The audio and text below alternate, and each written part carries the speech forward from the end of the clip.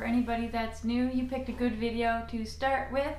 My name is Amy and I am going through infertility due to endometriosis, and I have gone through infertility now for 4.5 years, so almost 5 years, and I have done 2 rounds of IVF, and that is kind of where I'm at today. I thought I would do a video on exactly what is IVF and how does that process go, because I know when I was told that I would need it, I didn't fully understand what that involved. I had a general idea, but I definitely did not think that I was about to go on the roller coaster that I ended up going on. So let's get into it. IVF. So IVF stands for in vitro fertilization, and so the idea with IVF is that you can kind of create a baby outside of your body, which is what I needed because me as a host environment for conceiving is not good because of my endometriosis. So I'm going to kind of walk you through the whole process of IVF. It is a much larger and longer process than what I had originally thought before I did it. So I just thought it'd be good to do a video on the process of it. And if you already know, feel free to just like this video and skip through, but if you're newer here or you have stumbled across this video because you are about to do IVF, just hang in there because I'm about to go through it. So the way that IVF works is that they want to fertilize an egg outside of your body, and so in order to do that, there's kind of, I guess, 3 main stages. There's stimulation, retrieval, and then transfer. So typically a woman will produce 1, maybe 2 eggs a month, but typically just 1 from their ovaries, and then when you have intercourse and the sperm reaches the egg, and then we make a baby inside your body basically. So what they do with IVF is they actually give you medication so that you make all kinds of eggs, so that they can go in surgically, remove those eggs, and then fertilize them, so put them with the sperm in a petri dish. And so that is kind of the idea. In order to do that though, it's not as easy as that sounds. So what they need to do in order to do that is they need to firstly downregulate you. And what that means is that they need to kind of turn off all your body's natural hormone production so that they can stimulate the hormones and give you the hormones via pharmaceuticals, so through injections and pills and stuff, so that they have control of exactly the dosage of how much hormones and stuff you're making. And they want you to, like I said, make a whole bunch of eggs. So that's the first thing that needs to happen. So there's various different ways to downregulate, but typically it's a medication of some sort.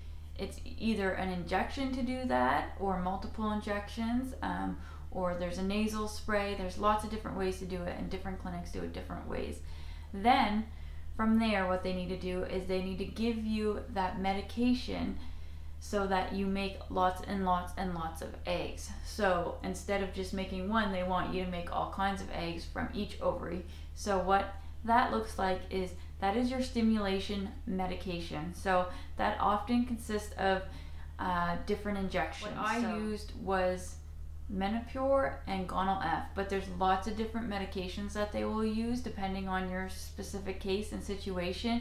But the idea of that is that you inject yourself with these medications, and then you go in on a daily or every second day base, and you get blood work to measure your hormone levels, so your estrogen levels, and then you get an internal ultrasound. And what that is for is that they will actually go in with an ultrasound, a wand, Wanda, we all know Wanda the wand, and they will look at your ovaries, and they can actually then count the follicles. So each follicle that you grow in your ovaries typically contains an egg. Not all the time, but theoretically each follicle should have an egg in it. So you go in every second day, and they look and they count them. How many on your left, how many on your right. So it's quite a lengthy process when you're doing IVF.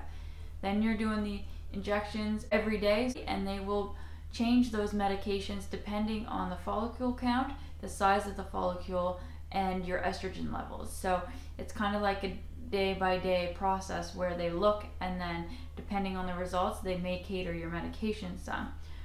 So it's different for everyone, but I think typically most people are on the stimulation meds anywhere between 8 and 16 days. So when you go, what they're looking for is they want 3 of your follicles to be over a certain size, and then that's how they know that they are ready. So oftentimes you're doing your 2 injections a day to make your follicles, and then at some point you're usually taking a medication to stop you from ovulating, so it's to stop your ovaries from releasing those eggs, because they want to keep them in there until they're ready to go and remove them.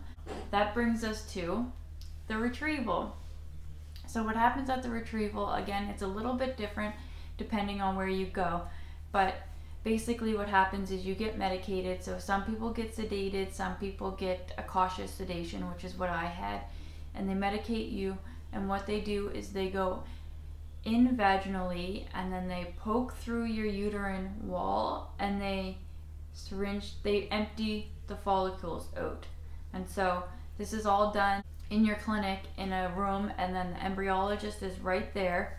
So the embryologist is the one that is looking after your eggs, and so they extract and drain all the follicles, and then the embryologist takes that liquid from the follicle and they find the egg, and then that's how they get the eggs.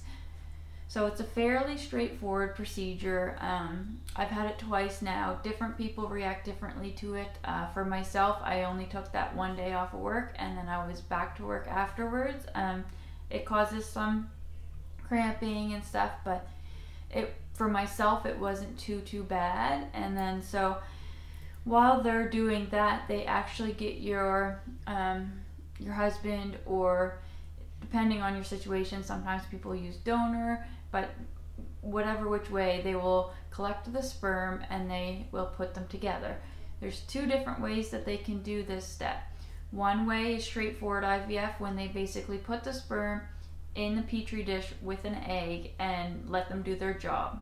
The second way is when they go through the sperm and they kind of pick one, and they inject that sperm right into the egg. So they literally basically put the sperm into the egg, they inject it. And so that is called ICSI, which is what I had both times. And so one's the other, it's just the way that they fertilize the egg. And then from that point on, what they do is they incubate them and they watch them grow. So in order for that egg to be fertilized, once it's fertilized, it's an embryo. And so once that embryo is fertilized, it has to grow an appropriate way for it to be viable to put into your body. So that's usually a 5 or 6 day process. So what they are looking for is that the cells are dividing properly and at the right rate. And so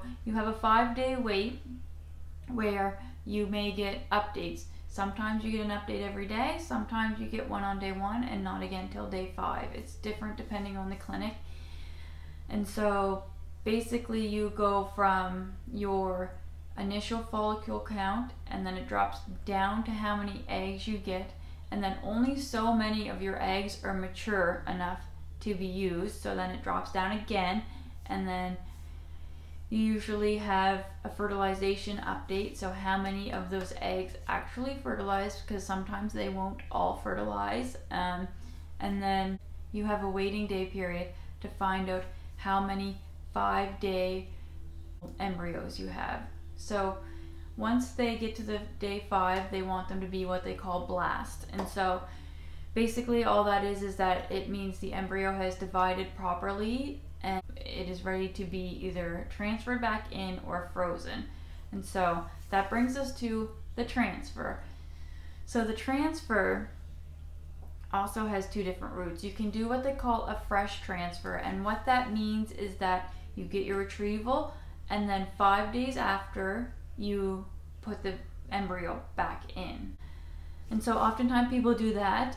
The other alternative is that they do a frozen transfer. And so what that means is that the embryos have been frozen and then they're thawed and transferred back in. So that is what they'll do if you have extra embryos. So say you transfer one but you still have 5 more, they will freeze the remaining 5 so that you can use them at a later date. Sometimes what happens is that you can't do a transfer directly after your retrieval because you could get a condition called OHSS, which just means that you have grown all those eggs and your body has really high estrogen levels, and you're at risk yourself for having some health complications. So they will ask that you freeze them all and then transfer them at a later date. So that brings us to the transfer. So this is the fun part of IVF, is the transfer. This is the exciting part. So when you get your transfer, you are already still on medication. At this point, you have been likely started on progesterone. There's a lot of different other medications you can do. Progesterone comes in a lot of different forms. Oftentimes it's a progesterone in oil shot, which is quite a big intramuscular needle that you put into your kind of hip behind area. There's also progesterone suppositories that people use, and some people use both. So at this point, you're already on this. You start doing this 5 days before your transfer. Whether you do a frozen or a fresh transfer, you do need to be on progesterone prior to the transfer because your baby needs that. And so once you go in for your transfer, it's pretty anticlimactic. It's quick and it's relatively easy most of the time. It was for myself. So basically you go in, it's kind of like a PAP. You go in, you put your legs up, they put the speculum in, and they have an ultrasound and they put that on you so that they can see. You have to have a full bladder. They put the ultrasound on you so that they can see what they're doing, and the embryologist will bring out the embryo in a tiny little catheter. And I'm talking tiny, guys. Like embryos, you cannot see them unless it's a microscope. So they put the embryo in the catheter and they basically slide the catheter in, and they basically release the embryo right in there. And the hope is that that 5-day embryo will start to get comfortable and it will implant. So it will attach to the uterine lining and then continue to grow, and that is kind of how you make a baby through IVF. So that is the generic process for IVF. I will say the other thing is that it's quite a hard experience and it is quite long. It's not like you decide you're going to do IVF and then like the next month you're pregnant. You have to go through all of these different tests and all of these different procedures and everything. So it is a lengthy process. And also when you go to do a second transfer, so when you go to do a frozen embryo transfer, you then have to kind of go back to doing a medication that turns all your natural hormone making, your natural body making hormones off, so that they can kind of play around and manipulate how much of what hormones you're getting. And so when you do the frozen transfer, it still takes quite a while because you have to start from your cycle day 1. You have to take a medication that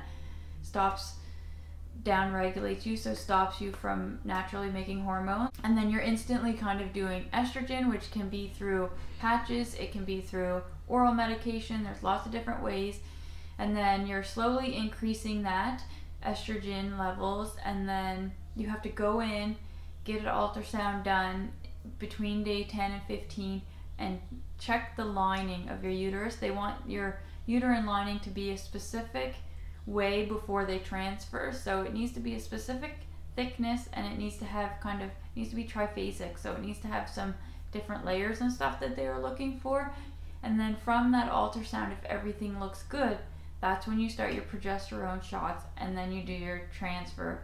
And then you have to continue to do progesterone shots until you get your results, and if your results are positive, you continue to do those progesterone shots until you're 10 to 12 weeks pregnant usually. So it's quite a lot of injections, and it's quite a process. And I really just remember when I started, I thought it was just like you go in, you do it, they take the eggs out, they fertilize them, they grow, they put them in. Like, I thought it was like a month process, when really it is a lot more than what I think people think. And so it's hard, it's long, it's difficult, and if you're about to do it, you know, it's just know that you're not alone, and it is hard, but you can do it. We are strong. Us women are so strong, and we can do so much for our babies that we want. And it's just you just gotta stay strong and do it, and